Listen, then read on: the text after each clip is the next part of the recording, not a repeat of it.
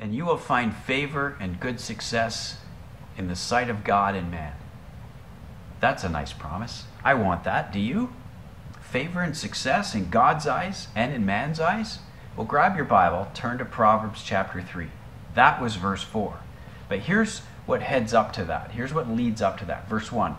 My son, do not forget my teaching, but let your heart keep my commandments. For length of days, years to your life, and peace will be added to you. Wow, this promise just keeps getting better. So what's necessary for this? What does it say? In verse 3, he writes, be steadfast in your love and faithfulness. Tie these around your neck. Write them on your heart. If there's anything that you're known for, your character description, what do people see in you and remember about you? That you have unshakable love and that you're faithful. And one more thing. Look at verse 5 and 6. Trust in the Lord with all your heart, and do not lean on your own understanding. In all your ways acknowledge him, and he will make your paths straight. Notice, he doesn't say he'll give you a yellow brick road or pave the way with daisies, but the road will be straight. Look at God's way. Steadfast love, faithfulness, trust in him. Not in my own smarts or my own experience or my own understanding. These things are good, and they're God-given things. Understanding is necessary. But do I put my own understanding and my own experience in front of God's voice? Or can I follow him first? Acknowledging him in every bit of every day. So keep going. Verse 7. Not wise in your own eyes, deliberately turning from doing wrong. And verse 9, honor God with your money. Funny that's here. Well, not really.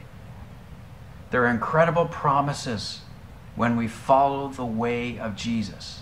Loving, humble, faithful, trusting equals favor, success, life, and peace. That's a math equation I like. So go back and read 5, 6, 7, 8. Trust in the Lord with all your heart. Lean not on your own understanding. In all your ways acknowledge him. He will make your straight paths. Be not wise in your own eyes. Fear the Lord. Turn away from evil. And look at verse 8. It will be healing to your flesh and refreshing to your bones. That's what I want more than success and favor. Trust in the Lord with all your heart. This is faith. This is the life of faith. It says, I trust God with my life. This does not say, don't do your work or don't do your responsible diligence. But sometimes, maybe even often, God is asking us to do things that are not logical. Love your enemies. Bless those who persecute you. Or what about Peter getting out of the boat in Matthew 14? In what way might God be asking you to get out of the boat? Which will I listen to first? God's way or my own understanding? Maybe it's something small. Maybe it's big things. But instead of holding desperately onto the boat, save my life, the boat is all I have in this storm. How about holding tightly to steadfast love, faithfulness, and stepping into trusting your Savior? Sometimes it's an adventure into the unknown.